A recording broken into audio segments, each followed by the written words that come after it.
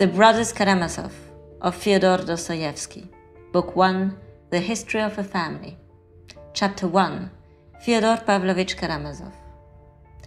Alexei Fyodorovich Karamazov was the third son of Fyodor Pavlovich Karamazov, a landowner well known in our district in his own day, and still remembered among us owing to his gloomy and tragic death, which happened 13 years ago, and which I shall describe in its proper place.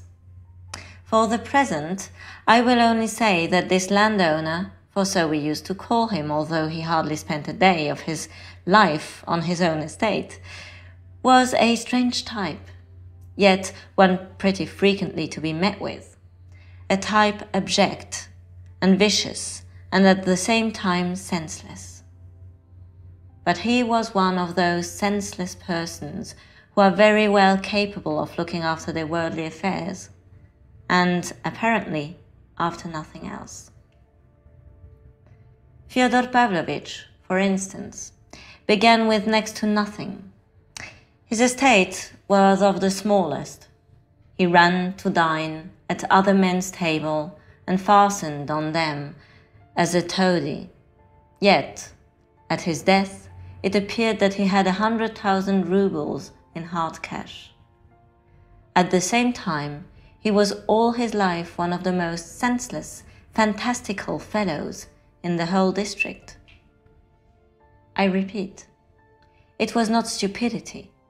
The majority of these fantastical fellows are shrewd and intelligent enough, but just senselessness, and a peculiar national form of it. He was married twice and had 3 sons. The eldest, Dmitri, by his first wife, and 2, Ivan and Alexei, by his second. Fyodor Pavlovich's first wife, Adelaida Ivanovna, belonged to a fairly rich and distinguished noble family, also landowners in our district, the Musovs. How it came to pass that an heiress, who was also a beauty and moreover one of those vigorous, intelligent girls, so common in this generation, but sometimes also to be found in the last, could have married such a worthless, puny weakling, as we all called him, I won't attempt to explain. I knew a young lady of the last romantic generation, who after some years of an enigmatic passion for a gentleman whom she might quite easily have married at any moment, invented insuperable obstacles to their union and ended by throwing herself one stormy night into a rather deep and rapid river from a high bank, almost a precipice, and so perished entirely to satisfy her own caprice and to be like Shakespeare's Ophelia.